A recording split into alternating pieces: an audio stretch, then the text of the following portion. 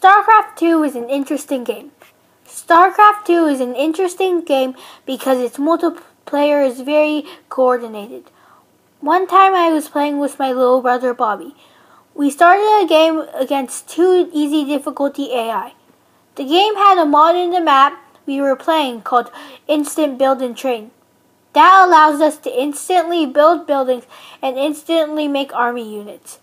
Bobby was playing as the Zerg race, and I was playing as the Protoss race.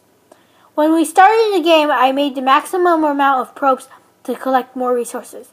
Then I built a gateway to get ground units, and built a cybernetics core because it was required to build a starport, which gives you air units. I made a fleet beacon to get a mothership, which makes you and your allies invisible to the enemy.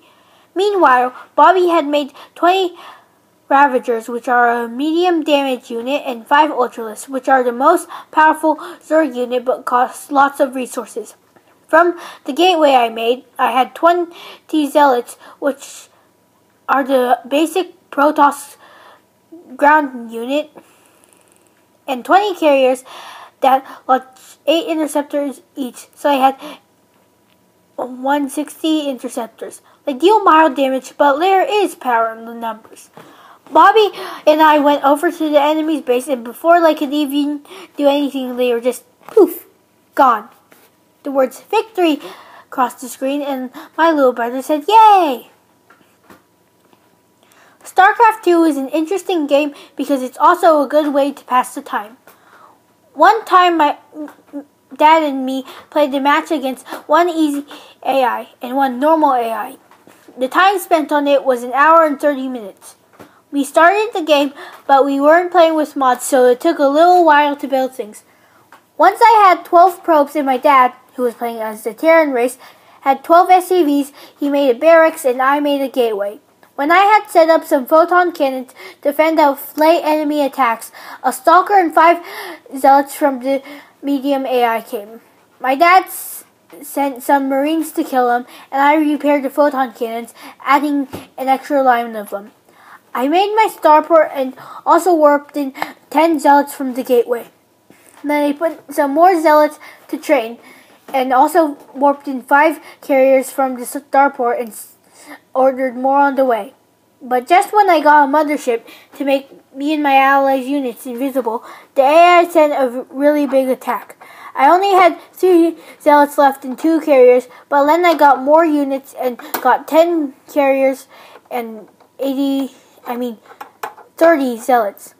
Then we went over to the enemy's base, but we couldn't destroy all of their buildings, and some enemy probes and SCVs escaped, and we couldn't track them down.